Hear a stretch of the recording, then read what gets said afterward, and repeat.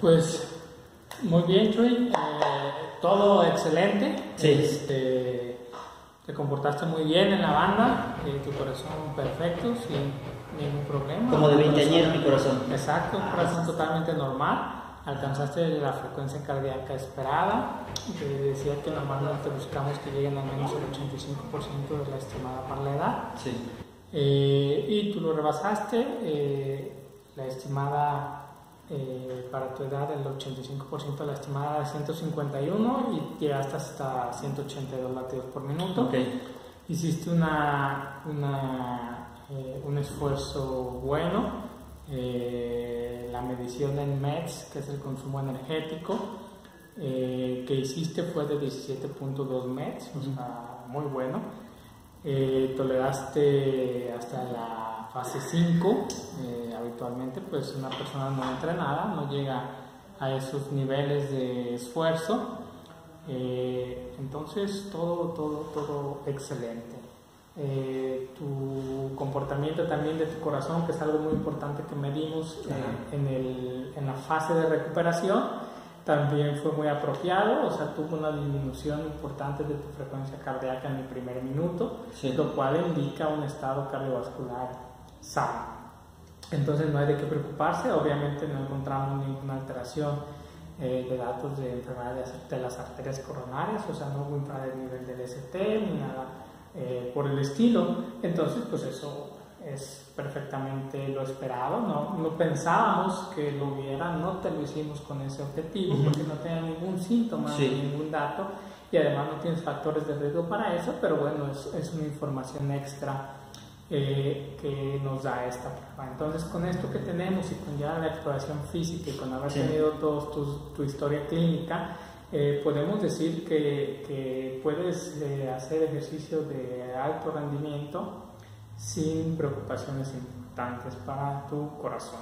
Genial. Entonces, pues ahora lo que seguiría simplemente es estar teniendo tus revisiones habituales con tu médico, al menos una vez por año, mediciones de glucosa sérica, de colesterol, triglicéridos, para determinar que no haya elevación de estos, que son factores de riesgo para daño después al corazón.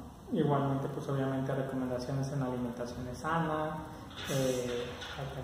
en vegetales sobre todo, baja en carnes rojas, pues, mucho pescado, mucho aceite, muchas grasas buenas, y hacer ejercicio, ¿no? Y pues nada más, en realidad sería todo. Perfecto. No, pues muchas gracias, doctor. Yo estoy sorprendido de la facilidad de la prueba, de la confiabilidad en la parte de usted. Me hizo sentir muy a gusto, muy cómodo, porque a veces uno llega con miedo de que y si me pasa algo, y si realmente tengo ese problema, mejor no voy, mejor que me enteren en el maratón.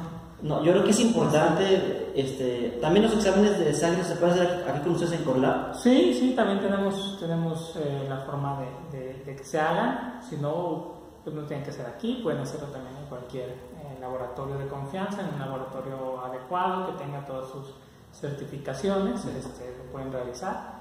Respecto a lo que decías de mejor enterarme en el maratón que aquí, pues no, obviamente no. ¿Por qué? Porque aquí a lo mejor no lo tomamos en video, pero pues tenemos todo el equipo para una reanimación, tenemos desfibrilador, tenemos todo para en caso necesario de un paro cardíaco, puede presentarse en una prueba de esfuerzo, aunque es rarísimo, pero puede presentarse. Están preparados, que cuentan con todo el equipo. Exactamente, para hacer una reanimación cardiopulmonar avanzada e iniciar el manejo de un paro cardiorrespiratorio para trasladarse a donde sea que sea necesario, normalmente un hospital, una área de terapia intensiva, pero necesitas un equipo, ¿no? Sobre todo un desfibrilador, que es algo muy importante, porque cuando hacen paros casi siempre durante este tipo de pruebas o en los maratones, antes de caer en paro suceden arritmias letales, y este tipo de dispositivos hace que salgan de estas arritmias.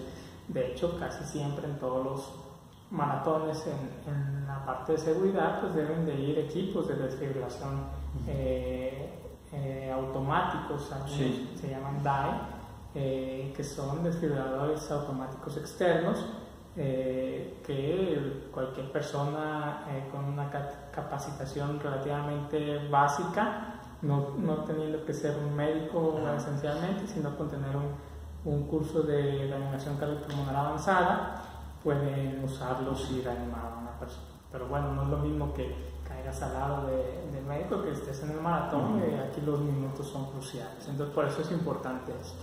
Perfecto. Okay. Entonces, invita usted a los corredores, a Mateos, a que se cuiden, claro, visiten a gente experta, en este caso como usted, cardiólogo, ¿verdad? Así es, hacer una valoración inicial y determinar qué estudios se necesitan hacer en caso de que se vean algunos focos de alarma para antes del mal.